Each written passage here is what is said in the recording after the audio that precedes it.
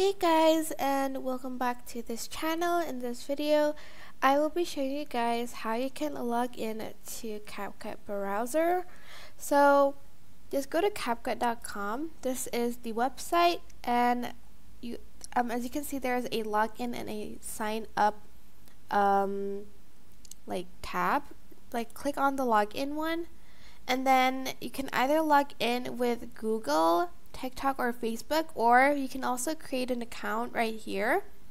But I like to log in with Google, so just click on that. Select the account, like the Google account, and then that's pretty much it. You'll be logged on to CapCut.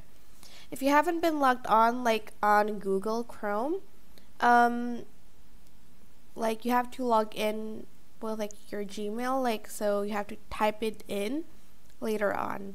But that is basically how you can log into CapCut browser. I hope this tutorial was helpful for you guys.